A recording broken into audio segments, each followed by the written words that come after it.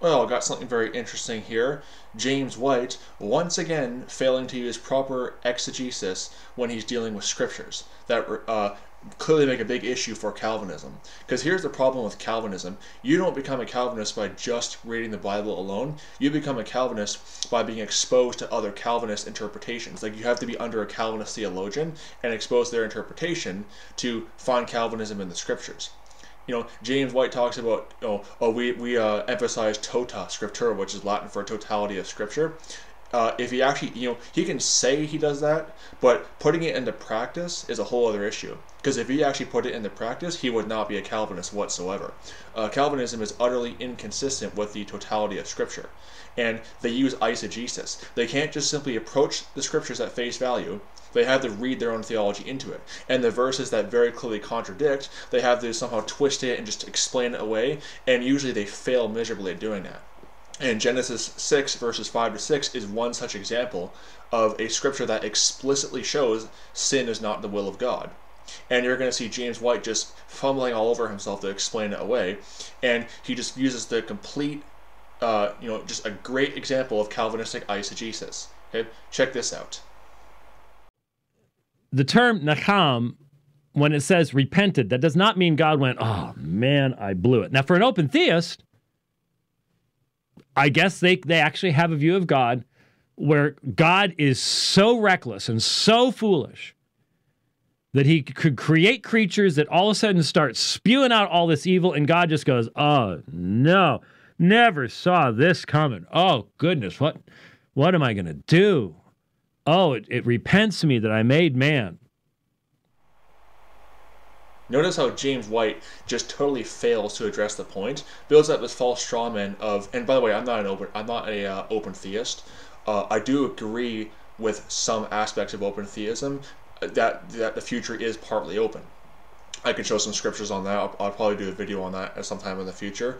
But James White just makes it seem like, open theist, which I'm not an open theist per se, but he builds up this false trauma. See, notice how he's not really taking it at face value. He's unable to, Basically, he kind of mockingly says, they think that God is just, oh man, I repent, I made mankind. It's what the verse says. God repented at mankind's wickedness. You know what that means? Mankind's wickedness was not God's plan. But you see, in Calvinism, they think everything happens by the will of God, including sin. So how do you explain a verse where God is repenting at the wickedness of mankind? Well, you just don't. You simply tiptoe around it, tiptoeing through the tulips, like a good Calvinist. You tiptoe around it and just basically build up a false straw man, and you answer it without really answering it. They'll explain it as anthropomorphic or, all this other stuff, because they can't just take it at face value due to their pre-commitment to their Calvinistic theology.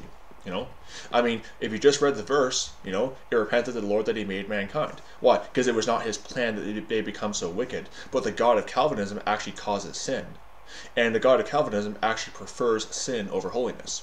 So when they approach these scriptures, James White did the same thing with Jeremiah 19 verse 5. Another explicit scripture showing sin is not the will of God. He just tiptoes around it and doesn't actually really address it. He says a whole lot without really saying anything at all. Why? Because of a pre-commitment to a man-made philosophy. They'll take isolated examples where God is incorporating the evil intentions of men into his plan, and they will just illogically, arbitrarily, fallaciously, and just absurdly argue that this proves all sin is the will of God. Even though the scriptures very clearly show otherwise. Galatians 2:17 to 18, is Christ the minister of sin? God forbid. James 1:13 down to verse 17.